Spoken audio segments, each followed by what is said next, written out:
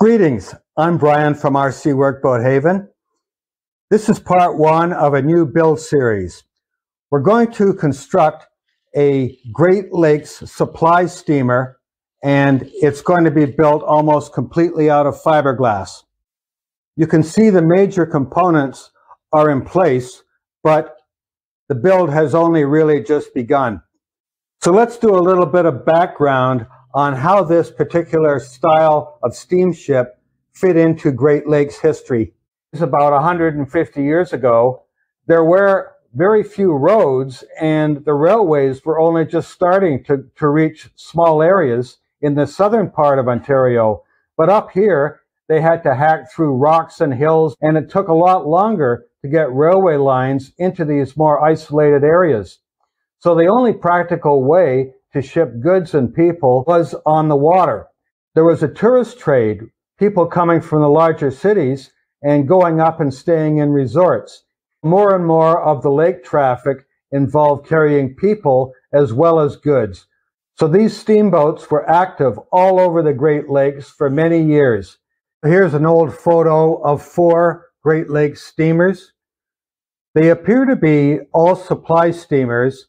They're all a little bit different, but this one here on the front left seems to have more accommodation for passengers, whereas this one on the front right seems more of a straightforward supply boat.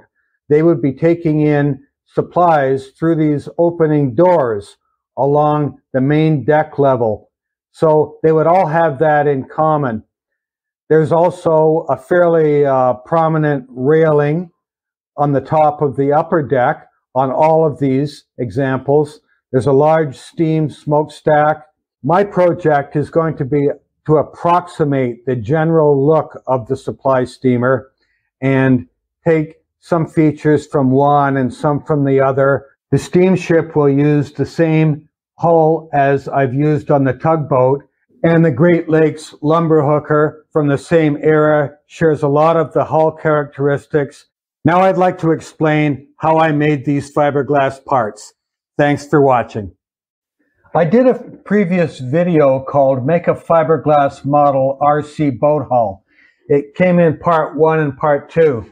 Now in part 1, I described how I made the initial plug and then took a mold off it and made the Haven 34 hull in 2 parts. This hull incorporates a flange inside, and the idea was to then make it easy to set a deck on top of the flange. So on this project, I'm using the standard hull with flange.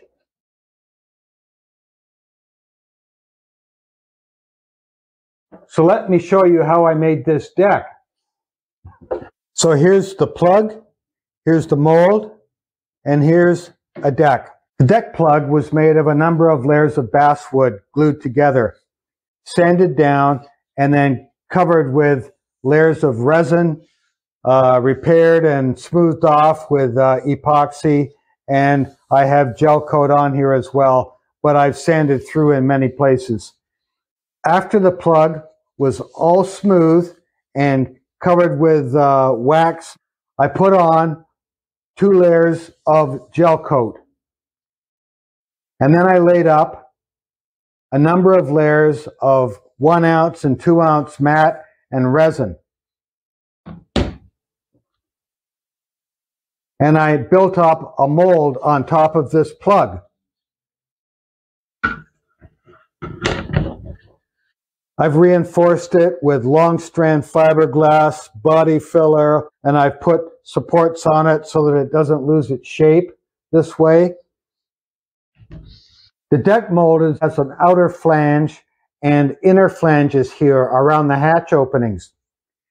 These flanges form a surface that I can put masking tape on to create a boundary for my layup part. After my mold has been all waxed up, I put tape along here, and that forms a boundary for my first layer of gel coat. And down in here, you can see I've got another little boundary here so that I can gel coat in here and there's no spill over the sides of the mold. This makes it a lot easier to do my layup because there's no cleanup afterwards and I get a more accurate part. So right here in the same area, I have my border here from this area and a border here. And here's the fiberglass deck on the steamship build. Let's take a look at these fiberglass hatches. The hatches fit over the deck openings and are a slightly loose fit. So here's the hatch plug, the hatch mold, and two hatches. In order to make the hatch plug, I first fabricated a deck out of fiberglass using my deck mold. Then I filled in the area around the opening with basswood. On the top, I expanded the combing on the original hatch opening about 1/8 of an inch, and that would account for the thickness of the layup of the hatch, plus give me a little bit of space. After the wood structure was in place, I used fiberglass resin, I used gel coat, and I used epoxy filler and got everything nice and smooth. Then I waxed it all up and took a mold off this using the same method. I built up a mold that fits over both hatches. I made supports here and here. It's quite strong, and I always store the mold inside the plug just to prevent any kind of distortion and so on if it sits on the shelf for a few months. The hatch mold has a nice flange around it. I apply tape to that flange. It projects into the cavity about 1/4 of an inch, and it forms a nice boundary for the initial gel coat and the resin when I lay up. You can see here how neatly that formed the corner of this hatch.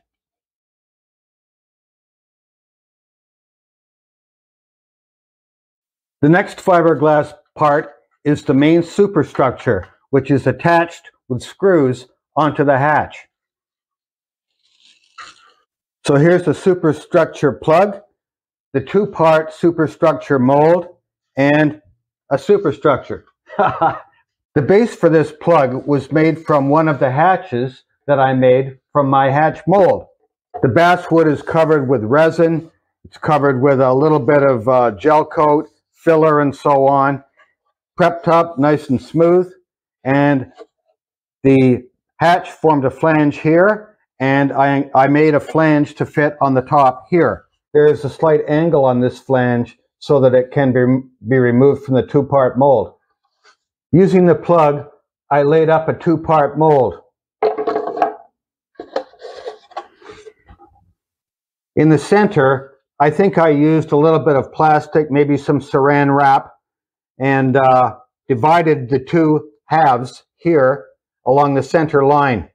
It fits together like this, and then I have two 1/4 20 bolts that go through with nuts to hold it in place. The two sides are fabricated separately using the same tape method that's stuck to a flange all the way around the perimeter of the mold. After the two sides are laid up, the mold is put back together, bolted tightly, and then I can run some epoxy down the two seams, and that will attach the whole thing together. After I've joined them together with epoxy, I can put in a couple of mounting pieces here that I can use for screws. I just fix these on with CA glue. I believe on this part I have 2 layers of gel coat and 2 layers of 1 ounce mat. Quite strong. The next main fiberglass structure is the cabin roof, and it is screwed onto the main superstructure. So here's a roof plug, the roof mold, and a roof. The roof plug was made from one of my large hatches here. The hatch was modified a little bit. It was lengthened so that I could have more overhang on the roof. I trimmed off the original border on the hatch and brought it down to around 7/16 of an inch.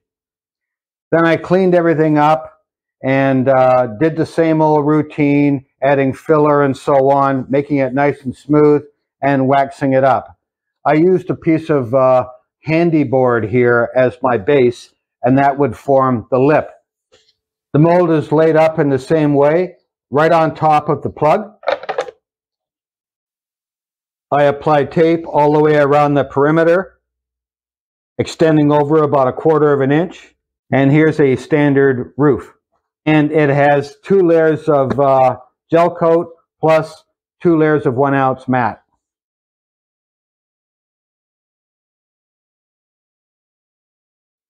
The next fiberglass part is the Pilothouse, and it is screwed onto the roof. And here's the Pilothouse plug, the toothpiece molds, and a fiberglass Pilothouse. They fit together with 1/4 20 bolts and nuts. I use a tape border here as a boundary for my gel coat and resin. And it's very light and strong. And up on top of the Pilothouse, we have the Pilothouse roof. The roof is screwed onto the top of the Pilothouse. And here's the Pilothouse roof plug. Once again, I have a flange here. It's just a simple 1-part mold.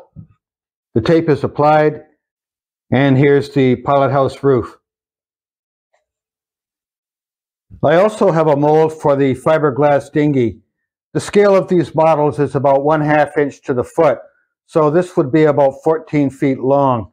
I may or may not add one of these up here on the roof in this project. I'm not sure yet. I have to see how it appears overall after the work's progressed. I used an original basswood dinghy and made the mold off that dinghy, but then there was no damage done at all to the little boat, so I reused it.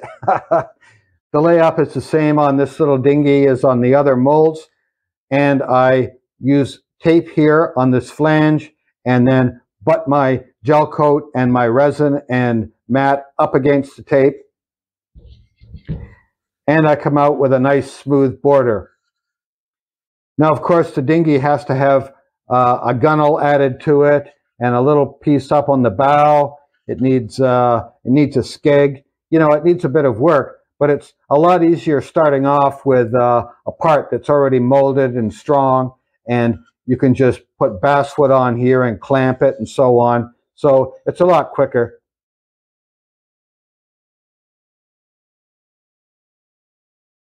So now let's take a look at this steamer in its present state. I plan to have this whole upper section removable. It will lift off like this and then provide plenty of access through the original hatch openings so that I can maintain the gear down below. Now, I have weighed this, and it comes in at about 2 pounds. And I want to be conscious about how much weight I put aloft on this model.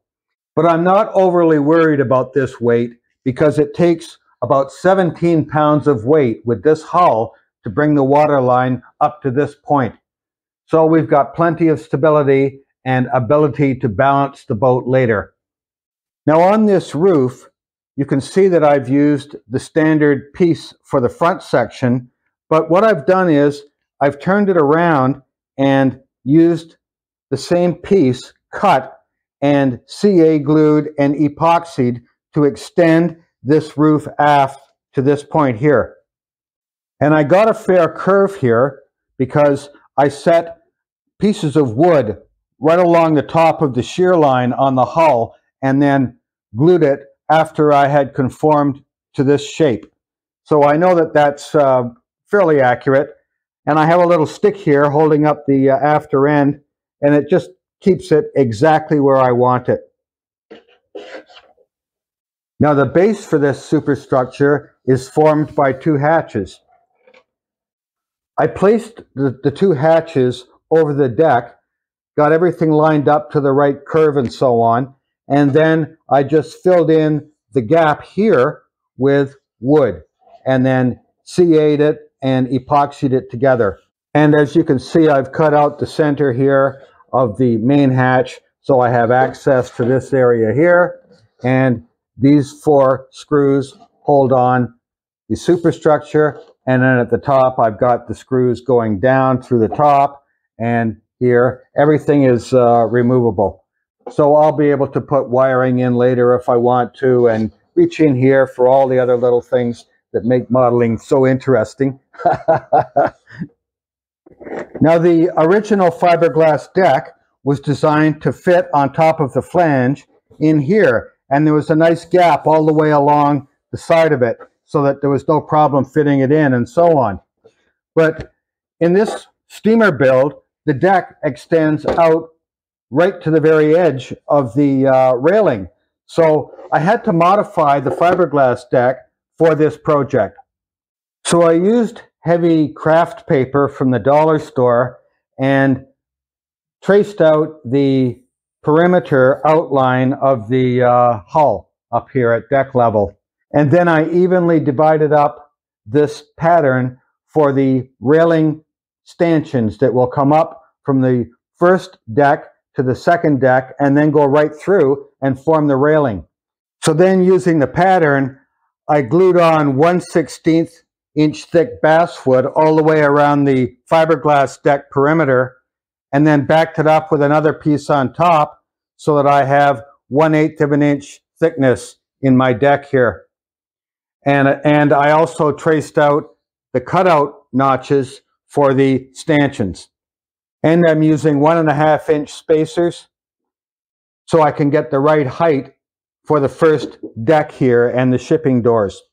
I want the sides of this shipping door level here to be slightly curved inwards with a little bit of tumble home. So I'm going to be using 1/4 inch square dowels, and I'll pass them through these cutouts and make sure I have everything lined up and even. And then after everything is in place and the deck is in the proper location, I'll cut them off later at the railing height up top, and then everything should be in proper alignment. In my video series, RC Gaff Pilot Cutter Build, I go into a lot of detail on the work here on the railing and on the gunnel, and that's best done before the deck is on. So I plan to do as much work below decks, meaning the servo, the rudder, the motor, shafting, and so on.